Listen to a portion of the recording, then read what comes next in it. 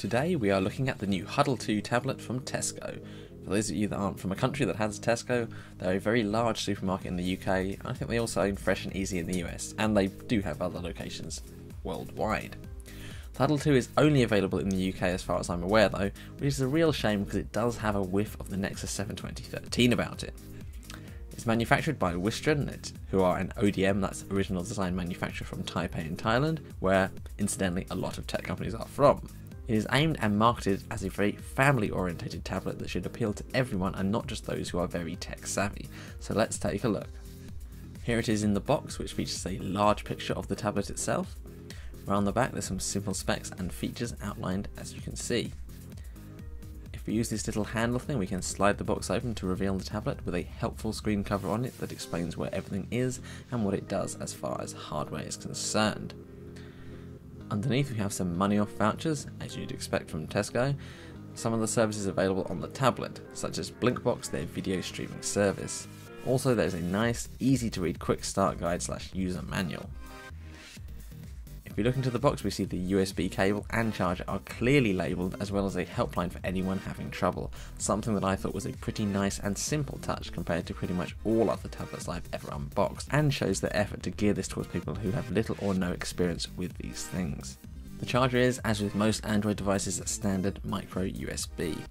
And talking of that, let's start off the physical feature tour with the micro USB charging port located on the right hand side of the tablet in landscape form. On the left there's a 3.5mm audio jack, a location that I personally much prefer to having at the top like a lot of devices. Along the top we have the power on button as well as the volume up and down switches. And at the bottom there is the micro SD card slot supporting up to 32GB expansion and a micro HDMI port for output to a TV.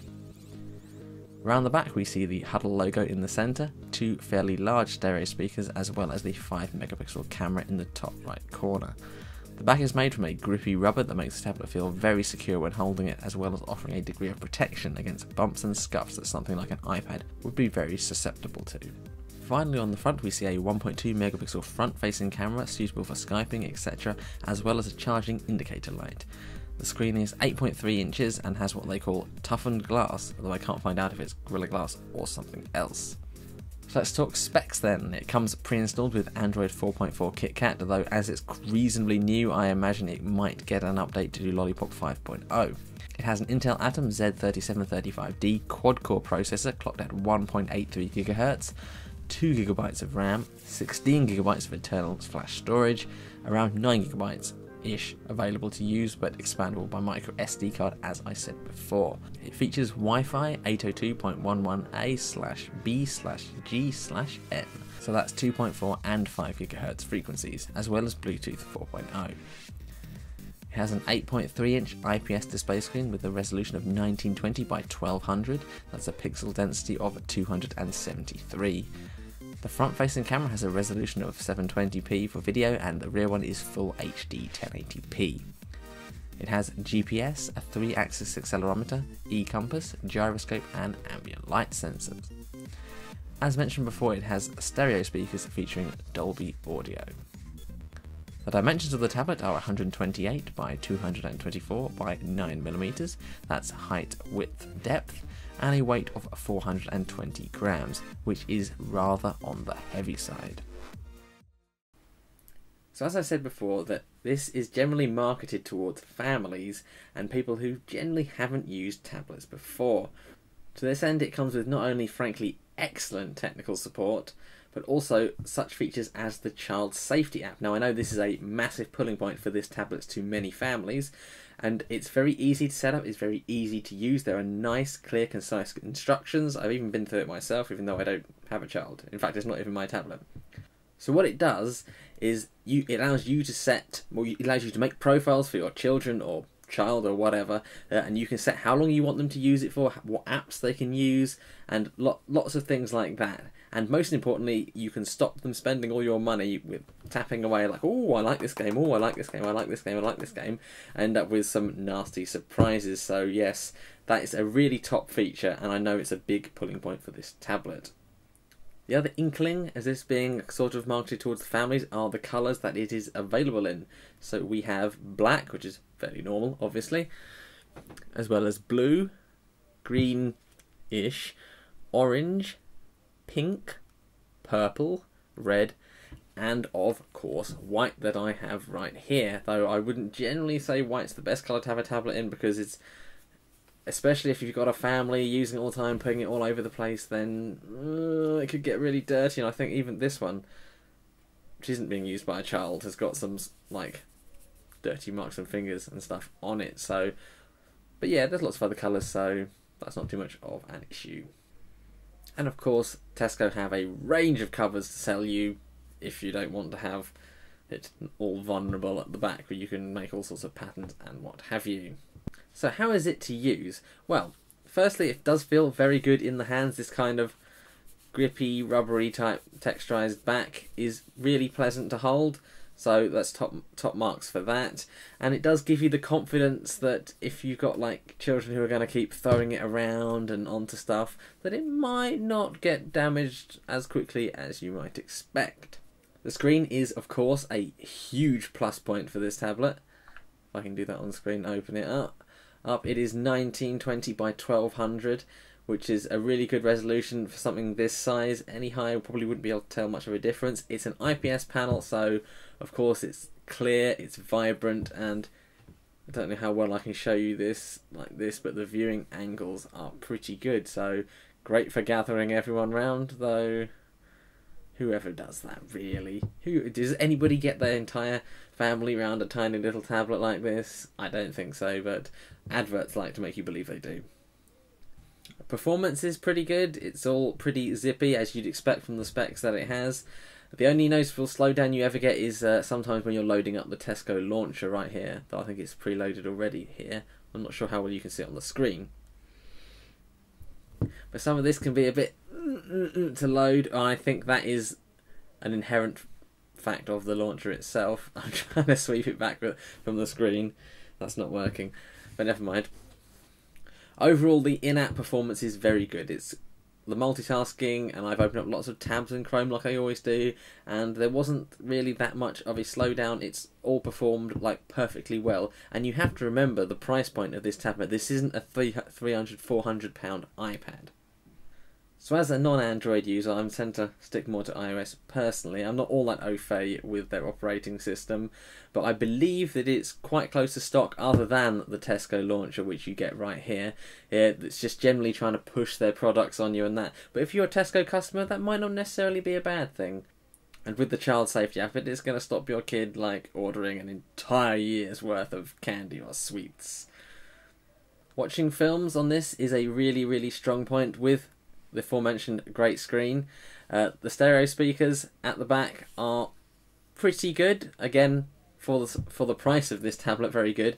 But they are sort of playing into your hands or playing into the back here. I mean, you can do the old cupping trick to make the sound come round it and into your ears, but that's not ideal.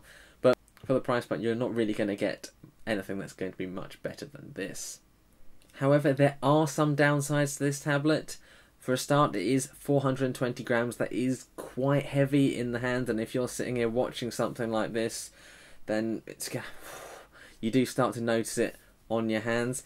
And actually, worst of all, and there are many reports of this, the battery life is really very poor. Now, Tesco don't even tell you how big the battery is inside. They just say it has 8-hour battery life, and it hasn't. It's got about 5 hours. I don't know how they're testing it, and that is pretty poor. So if you're going on a long haul flight or something, perhaps this isn't the tablet to take with you. But if you've got it plugged in, it's great. But tablet's plugged in, yeah. I mean, if you're using it kind of around the house or something, and you're going to be able to quickly plug it in if the charge does get low, then maybe that's not so bad. But if you're out and about, you really don't want something that's going to be dropping down all that quickly. The other thing, the cameras, the rear-facing camera here and the front-facing, I mean, they're very all right. I'll put it that way. They're very all right. So they're nothing special. But then again, the Nexus 7, which is sort of a similar type tablet that I kind of alluded to earlier, that doesn't really have great cameras either. So So what competition is there for this tablet? As I just mentioned, the Nexus 7, although it is slightly more expensive, I think you can get it for about £169.99, something like that, maybe. It has very, very similar performance to it. Obviously, this has a bigger screen, and it is newer, so it is slightly faster. But the Nexus 7 obviously is an excellent, excellent tablet, though I think still more expensive. And with the new Nexus 9, I believe it is, coming out, I don't really think that's going to be around much longer. Also, there is the Amazon Kindle Fire 7 HD 7 or whatever it's called, and that does have some pretty great specs on it, but on the big downside of that, the screen isn't quite as good on it, and this is the biggest kicker, you're locked into the Amazon ecosystem, which is fine if you use a lot of Amazon products, but you're not given full access to the Google Play Store, and that for me is a complete deal breaker. Especially as with the Hudl 2, you do get the full Google Play Store. So all in all, I think the Hudl 2 from Tesco is a pretty great device. It has good specs and good performance, linked with its ease of use, especially geared towards novices, and you have a top tablet for people who've not used tablets very often, for families, and heck, even if you just want a decent Android tablet at a lower price, then this is absolutely perfect. The Tesco launcher, if you know what you're doing, you can easily download another one and get rid of that, and it will just be Android 4.4 KitKat, which is pretty damn good. Of course, on the downside, the battery life isn't great, but you have to remember that this tablet is priced currently at just £129, and for this screen with this specs, you really cannot go wrong. Of course, I'd just like to add, the reason that it's that cheap is probably because you have like the Tesco stuff. They're pushing you towards Blinkbox, which is their online streaming service, and they're trying to make the money back like that, similar to what Google do with the Nexus devices. So there we have it. That is the Hudl 2 from Tesco's. Thank you guys for liking, sharing, watching, commenting. Leave me a comment if you have anything to say about this tablet or tablets in general. I'd love to hear it. Check out our links in the video description for Amazon, although of course this isn't actually available from Amazon, but it's there if you'd like to use it. Also, we have an affiliate link for TourGuide VPN if you enjoy secure web browsing. Of course, that's all optional and you don't have to use it, but we really would appreciate it if you do, if you're in the market for that sort of thing. Thank you guys for watching again, and I will see you next time.